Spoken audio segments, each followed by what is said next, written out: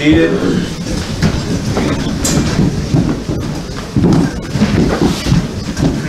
Take your Bible, if you would, this morning and turn to Luke chapter 8.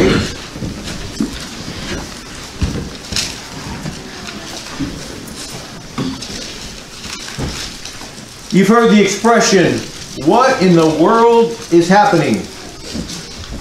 Probably many times in your life. What is happening in the world?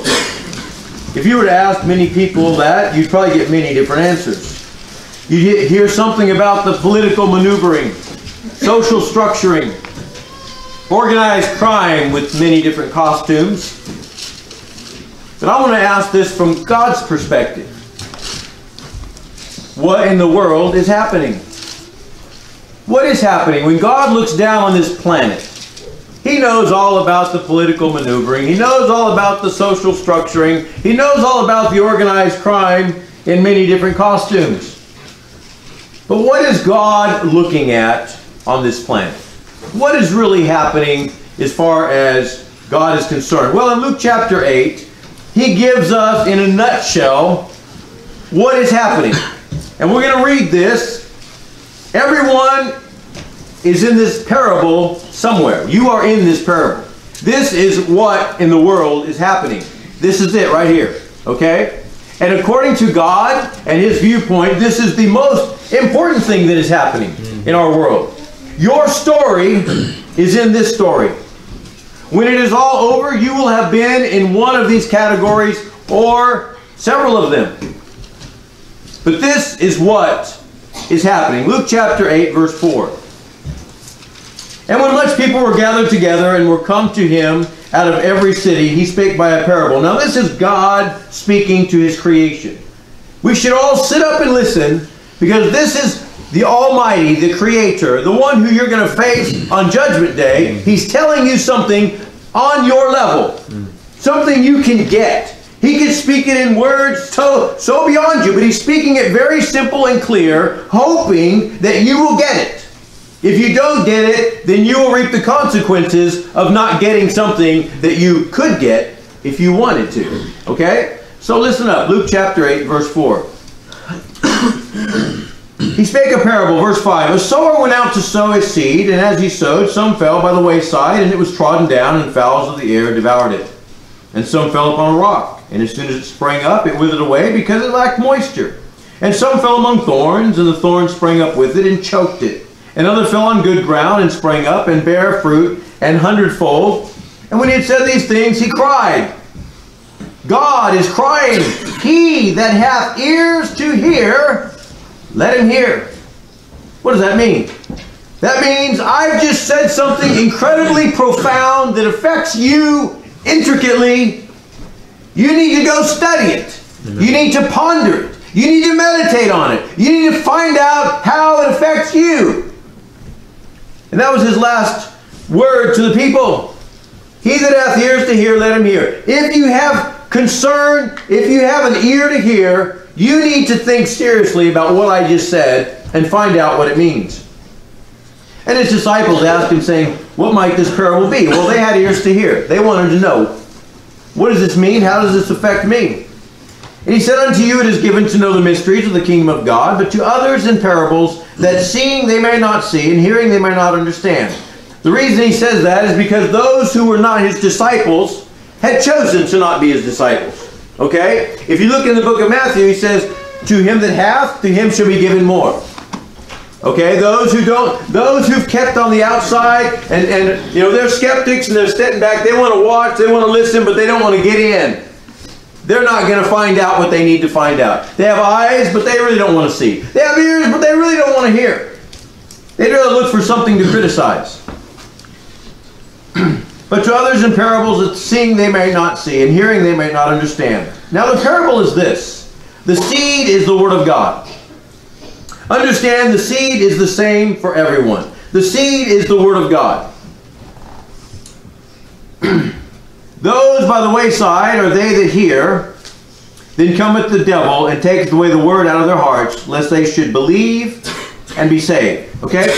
Now, those on the wayside are the lost.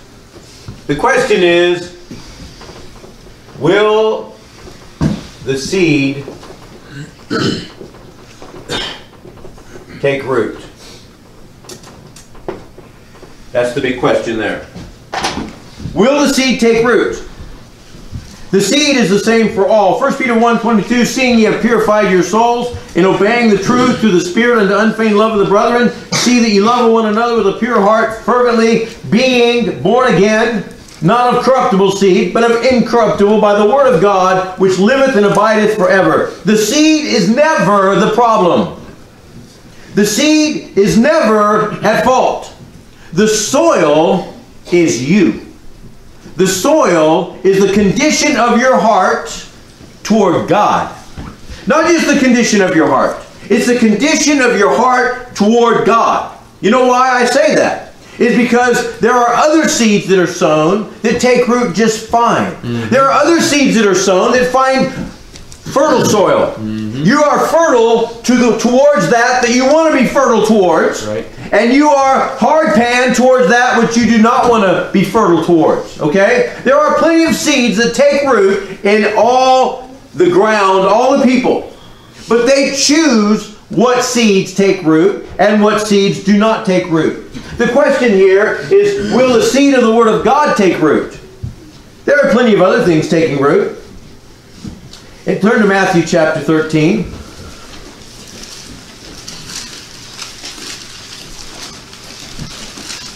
The parable of the sower is given in slightly different words.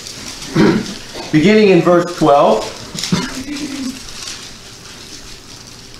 For whosoever hath, to him shall be given, and he shall have more abundance. But whosoever hath not, from him shall be taken away even that he hath. Therefore speak I to them in parables, because they seeing, see not, and hearing, they hear not, neither do they understand. Now I want you to understand what understand means. Okay? In this parable, he said, neither do they understand. Now is that inability or choice? Okay, he says here, and in them is fulfilled the prophecy of Esaias, which saith, by hearing ye shall hear, and shall not understand, and seeing ye shall see, and shall not perceive. For this people's heart is waxed gross, and their ears are dull of hearing, and their eyes they have closed, lest at any time they should see with their eyes, and hear with their ears, and should understand with their heart, and should be converted, and I should heal them. So, the idea that they don't understand is not, in this context, inability. In this context, not understanding is not applying the mind to understand. In this context, not understanding means shutting the eyes, shutting the ears. The heart is sluggish. The heart is thick. The heart is not open to truth. It's not soft, okay? And that's what the word waxed gross means. It has become sluggish. So, we have the lost, the wayside. You're not in God's camp. You're not in with God's people. You are on the wayside. Will the word take root? Will they make room for the seed to sink in, or will they be hardened toward the seed? Now, verse 16 of Matthew 13, but blessed are your eyes, for they see, and your ears, for they hear. That's why they got the interpretation and the others did not. For verily I say unto you that many prophets and righteous men have desired to see those things which ye see, and have not seen them, and to hear those things which ye hear, and have not heard them. Many prophets and righteous men, they've had their ears open, their hearts open. They would have loved to have heard what Jesus was saying. They would have thrilled to see and hear what the Messiah said, but they didn't have the Messiah, but they did hear and see what they did have. And God is saying here, you don't realize how many men would wish they could be here listening to what I'm saying. But they didn't get that opportunity. But they did follow the opportunity they had. That's why they were prophets and righteous. Hear ye therefore the parable of the sower. When anyone heareth the word of the kingdom, and understandeth it not. Now remember why they didn't understand it. Okay? Keep that in the context. Then cometh the wicked one, and catcheth away that which was sown in his heart. This is he which received seed by the wayside. Because they did not grab it, because they did not embrace it, because they gave no room for it to sink in and take root, the devil snatched it away. Well, naturally, he's sowing his own seeds, right? He doesn't want what he would consider weeds in his garden, and he considers the truth to be an obnoxious weed, or a noxious weed, I should say. This is he which received seed by the wayside. But he that received the seed into stony places, the same as he which heareth the word, and anon with joy receiveth it, yet hath he not root in himself, but dureth for a while. For when tribulation or persecution ariseth because of the word, by and by he is offended. He also that received seed among the thorns is he that heareth the word, and the care of this world, and the deceitfulness of riches choke the word, and he becometh unfruitful. But he that received seed into the good ground is he that heareth the word, and understandeth it, in context, which also beareth fruit, and bringeth forth, some 100, some 60, and some 30. Now back to Luke 8. So we have the first group, the lost. Will the seed take root? Will they open their hearts to the truth of God? You know, as a youth, I was raised in church. I was in the nursery. I was in toddlers 1, toddlers 2. I was in the intermediates. I was in the youth department. I was raised in church. I had uncles who were preachers. As I entered high school, I had heard so much of that. It was like they say, water off a duck's back. I heard preaching all the time. I heard the sermons. I sang the hymns. But it had no effect on me. Somehow I had closed my ears. Somehow I had closed my eyes. For some reason, even though if you asked me, I believed in God, I believed the Bible, I believed I was going to heaven. I've been vaccinated real well because I prayed the prayer and I got wet in the baptistry and they told me I was going to heaven and couldn't lose it. So that was all taken care of. That was all sewed up and done. And now I was looking to see what else life had to offer me. And I was interested in rodeo, and I was interested in, hiking and hunting. I was interested in all the things that attract young people. I wanted to be tough and cool, and I wanted the girls to think so, and all that sort of thing. I was lost. I was lost. Partly because of bad doctrine. Bad doctrine that made me think I was saved when I was lost. Bad doctrine that I did not realize the necessity of the Word taking root and bearing fruit. I thought that Jesus took care of all that on the cross, the finished work of Christ. Of course, I trusted in that. I believed that His blood would save me. And so therefore, according to Baptist doctrine, which is heresy and error, I thought I was fine. I'm thankful that there was a time when the Spirit of God, I believe partly due to my mother's prayers, the prayers of my youth pastor who could see that all of his sermons weren't making a dent, there was people praying for me. And one night, as I listened, my ears began to hear. My eyes began to see. My heart was opened up, realizing that I was on a crash course with God's judgment. He was not happy with me. I was not living for Him. And I broke my heart. That hard soil received the seed and it sprouted. Well, then we move to the next group. We move to the baby Christian, the newborn. Now the question there is,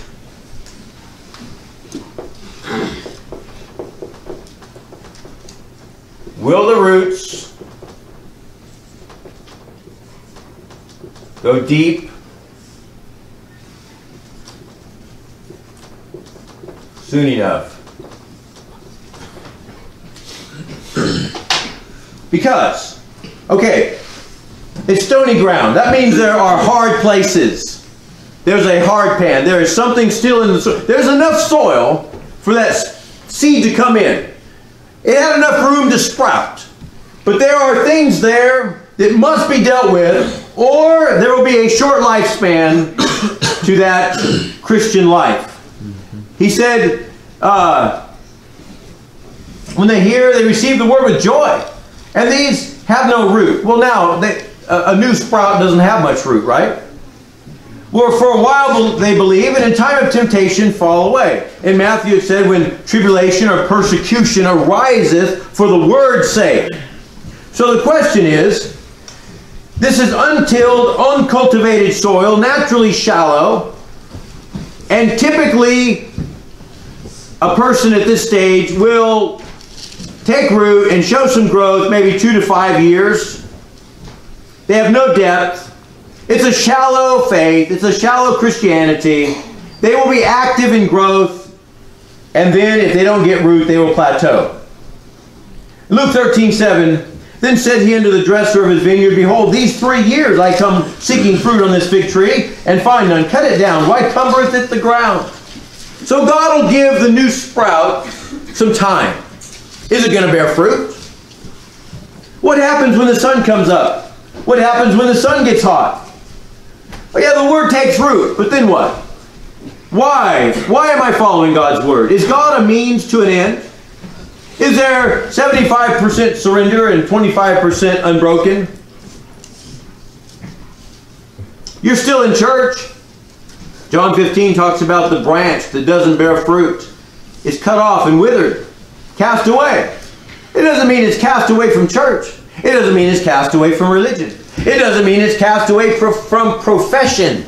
It means it's cast away from a life connection with God. Right. Okay? There's a lot of people sitting in church that sprouted and began to grow. And then they withered and plateaued, and they're not growing. They haven't grown for 20 years. They haven't grown for 10 years. They're going nowhere spiritually, but they're still in church. They still have a profession, but there's no living link between them and God. The life of God is not flowing through them. They are not being conformed to the image of God's Son. Actually, they're working to conform God to their ideas and their image. They're still in church. It's the idolatry of ism. They have found something, an ideology that's okay for them.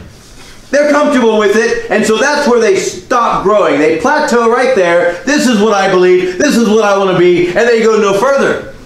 And they think they're still a good Christian. Of course, according to their own standards, they're really good.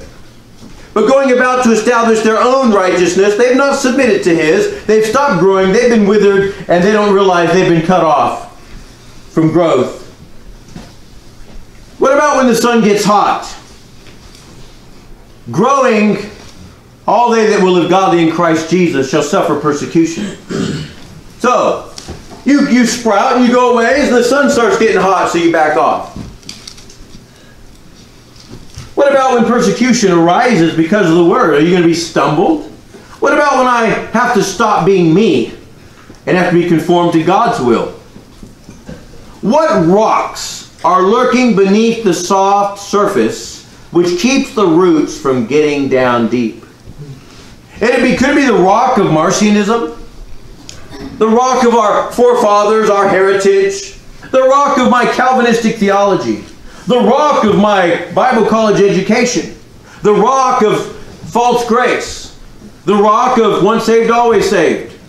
The rock of presumption, a false sense of exemption? Resting in a creed or resting in a group? Resting in a certain look? Resting in the fact that I don't have electricity and I ride a horse and buggy? Resting in the fact that our church gives a lot to missions? Resting in some other fact other than you having a living, obeying faith and following the words of God? Growing, seeking, walking with God. There's rocks there.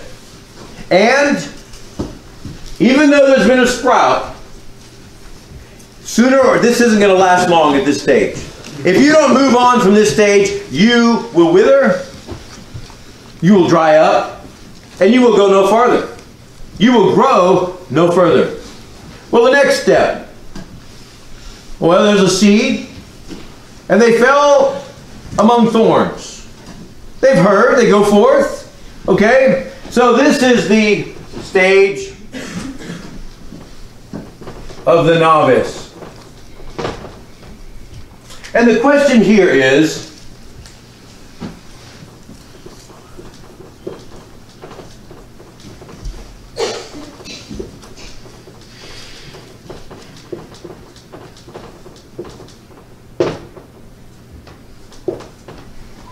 Will the word be choked? You know, the first stage, I say, in that stage, they're going to last from 2 to 5 years before God says, no. Wherefore cumbereth it the ground. These people go out and they're actually doing much better. They might be in a growth state from 5 to maybe 20 years. Growing. Going somewhere, learning, being conformed. But even then, these are the ones who allow other seeds to grow as well. They allow competing plants to grow as well. They do not recognize them and label them as enemy. Okay? They still have a friend with maybe a question mark, but they haven't labeled enemies as enemies. And so they let them grow.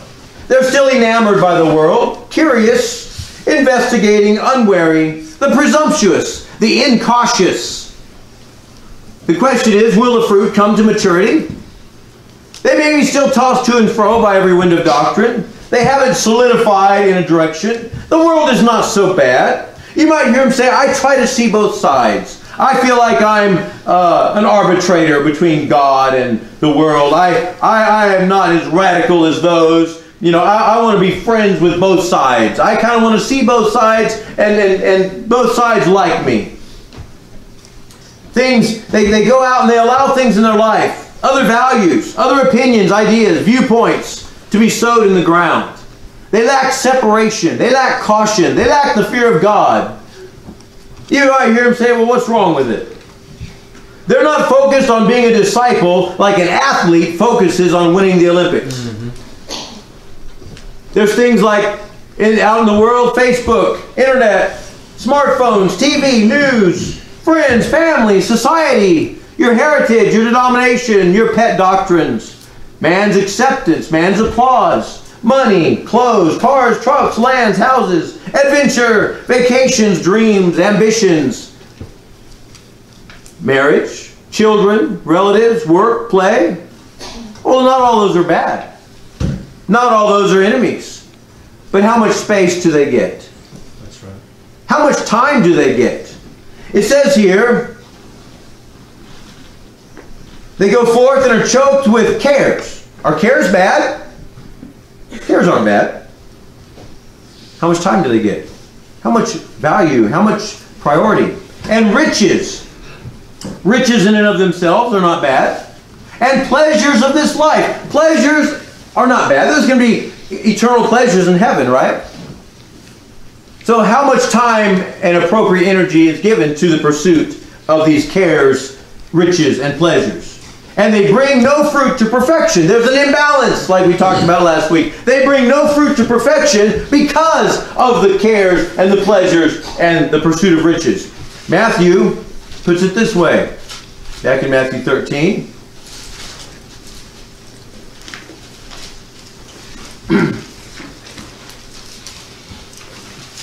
Okay, Matthew 13. But he that receiveth, let's see. He also receives seed among the thorns is he that heareth the word, and the care of this world, or the care of this life and the cares thereof, okay? And the deceitfulness of riches choke the word, and he becometh unfruitful. He bringeth no fruit to perfection. If your apple tree only had green apples and they never ripened, would it be a fruitful tree or not? If your peach tree dropped the peaches before they became soft and pink, it would not be a fruitful tree. So they bring no fruit to perfection. They never become what God wants them to become. They never pass on anything, a testimony worth passing on. They don't bring any fruit to perfection. Now you might be in these stages, but if you stay in those stages, you will eventually wither, you will be cut down, you will be choked, you will not make it on Judgment Day. We were all lost at one time. We were all babies at one time. We were all novice at one time. But the one who continues to grow is seen in the one who is actually saved. It says here, but that on the good ground. Now remember, the ground is what? It's you. Okay? It's you. Whether it's tilled or not, has to do with your character. Has to do with a willing heart. It has to do with you putting off the old man, putting on the new man. That old man is those stony places. The old man is that hard pan. The old man is what allows the weeds to grow. The old man is what is not careful to root up the weeds and keep the weeds out and label them as enemy and not friend. See, there's a lot of things that we call a friend, but it eventually chokes us. Okay, because we're not wise. We don't fear God enough. We have too much confidence in our ability. So we allow things to come in, take too much time, and the word is choked, and no fruit is brought to perfection. They on the good ground are they, which in an honest and good heart. Now, honesty.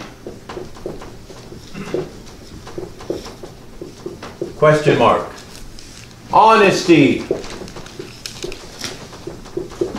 Question mark. Honesty. Question mark. The reason there's a question mark is because honesty is what will cause you to go forward. Are you going to be honest? Are you going to be honest? Now, over here, honesty is no longer with a question mark. Because you don't get here without having an honest and good heart. It says right there. That's right. In an honest and good heart. It requires honesty to get to this spot. In this area, they have a single eye. It says here, having heard the word, keep it. They don't compromise it. They don't alter it. They don't get stumbled by it. They don't reject it. They keep it. They love it. They embrace it. And bring forth fruit with patience. So, at the last one, we say the face is set. In Isaiah 50 verse 7, for the Lord God will help me, therefore shall I not be confounded. Therefore have I set my face like a flint, and I know that I shall not be ashamed. In other words, I have this deep abiding conviction that I'm going to do what is right. It's the best thing to do. It's the smartest way to live. When I get to the end of the road, I'm not going to be ashamed that I did it. Amen. And therefore I have set my face like a flint. I'm going that way. That's maturity in the Christian life. The Bible says in Luke 9:51, and it came to pass when the time was come that he should be received up, he steadfastly set his face to go to Jerusalem. If you look up that phrase in the Old Testament, God says many times, those who dabble in idolatry, this or that, I will set my face against that man and against that family and against that nation. It has to do with a determined purpose. My mind is made up. My course is set. I'm going that way. I'm going to label the enemies as enemies. I'm going to mark them as such. The stones are going to be removed.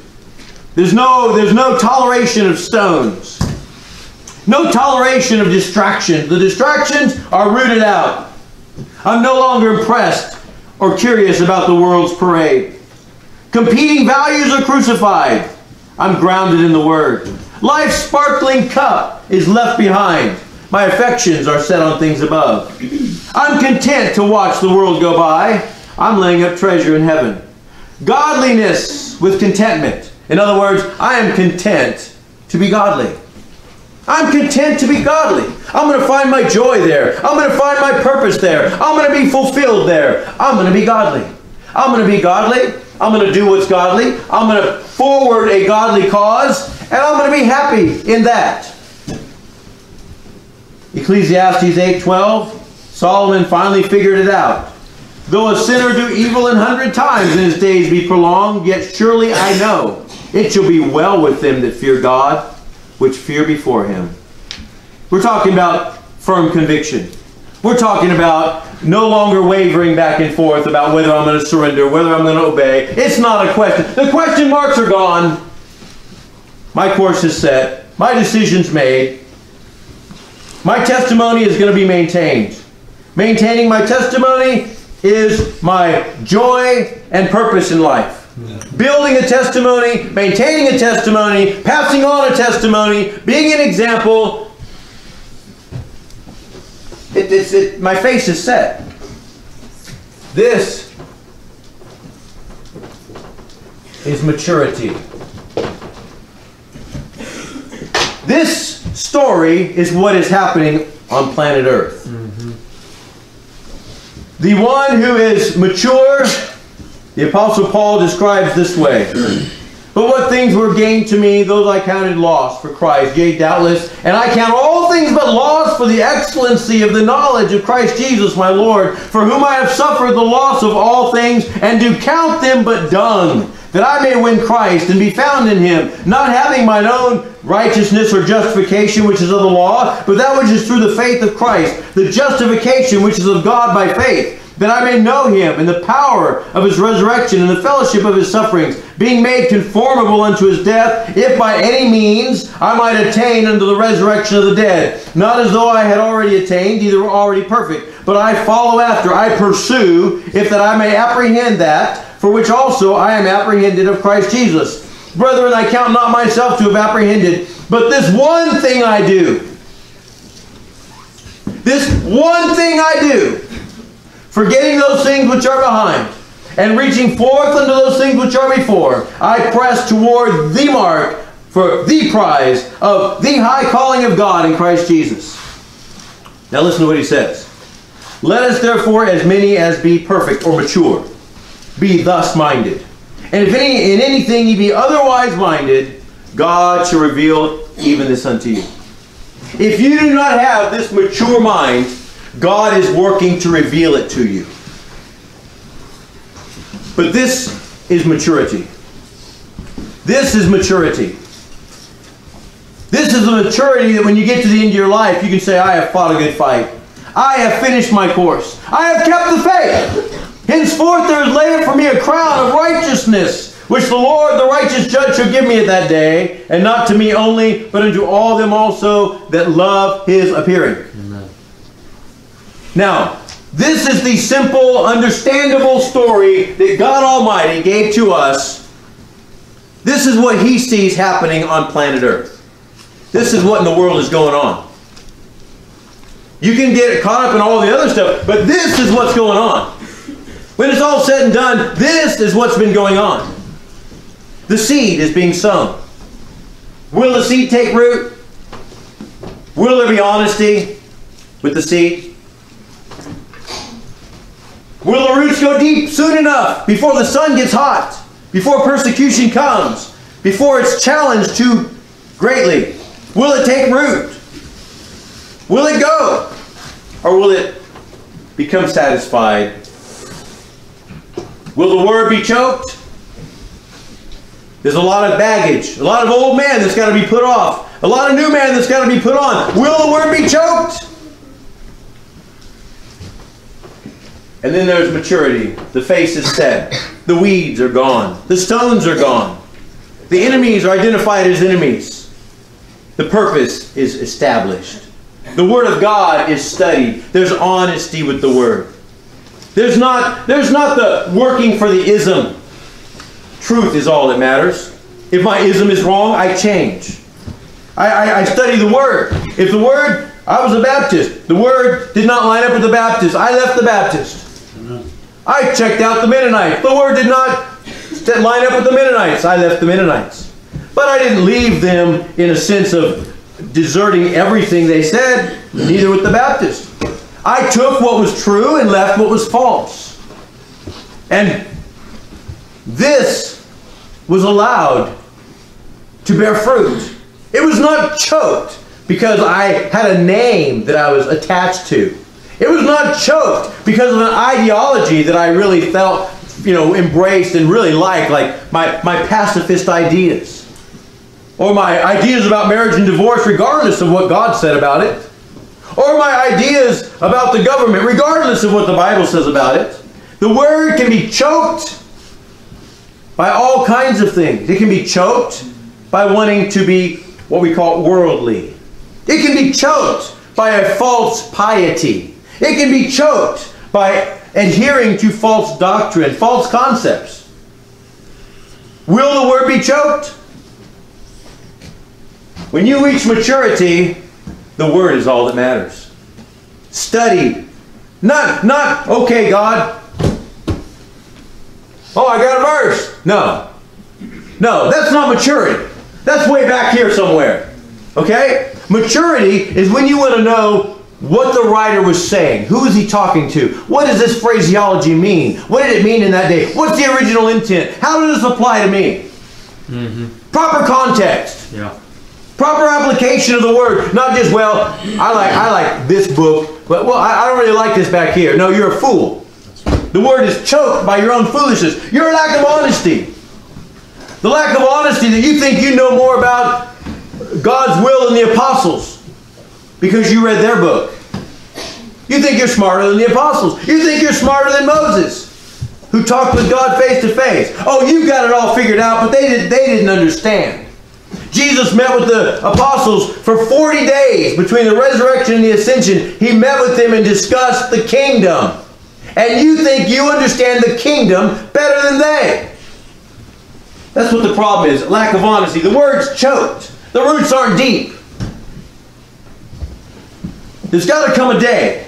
There's got to come a day when you set your face, regardless of family, regardless of friend, regardless of the applause of men, regardless of your image, regardless of the hardness of the way, regardless of what you've got to let go of, regardless of what you've labeled friend, which is really an enemy, regardless of all that, you set your face to be not almost a Bible Christian, but altogether a Bible Christian. Amen. Not almost a disciple, but altogether a disciple. Yes. You set your face to be a disciple the way an athlete sets his face on winning the gold medal at the Olympics. Isn't that what Paul said? So fight I, so run that you may obtain. That's maturity. And that is honesty. Everywhere over here, there's a big question mark over whether you're going to be honest with God. Are you going to be honest with God? Are you running from God? Are you hiding in the dark away from the light because your deeds are evil and they'll be reproved if they come to the light? Honesty is a big question mark. Oh, you say, but I received Jesus. Will the roots go deep quick enough? Oh, but I'm bringing forth some fruit. Will it come to perfection? Are those apples going to stay green forever? Or is it going to be the precious fruit of the earth brought to perfection? So, this is what's going on planet Earth. This is the most important thing that's going on planet Earth. This is what God sees as what in the world is happening. Let's stand together.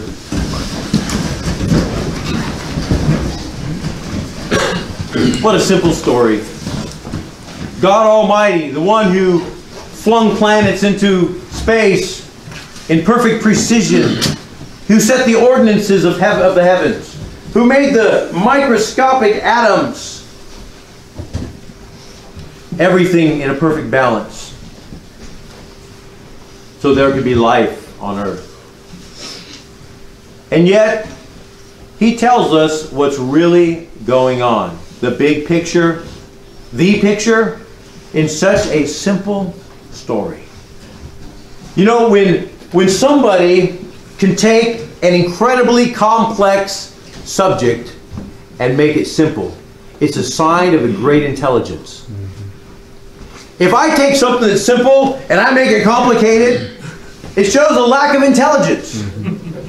But if I take something that's incredibly complex and I can bring it down and just put it in a nutshell that really says it all in just a few words, that's a sign of great understanding. And that's what Jesus did over and over and over. The question is, he brought it down to simplicity. Am I still too simple to see it? Or am I just too stubborn? Am I honest? Am I willing to look in the mirror and be honest with myself? Am I willing to be honest with God? Any thoughts before we go to prayer? Right, you said he made it simple, so are we willing to see it? Makes me think about different denominations and even the Catholic Church, where they make it so complicated.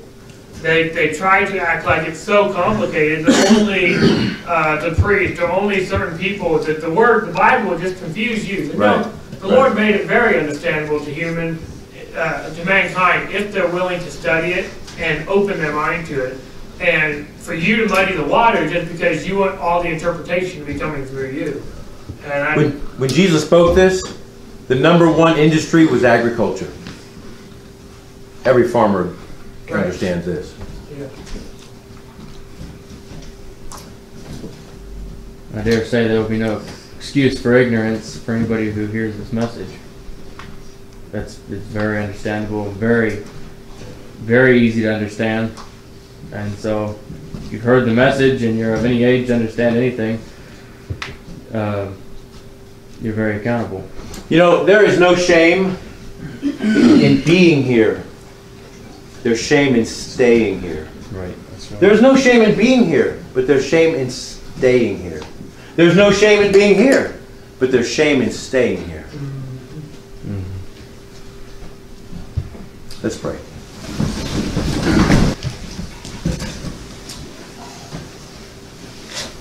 I'm sure that I heard a lot of good sermons growing up.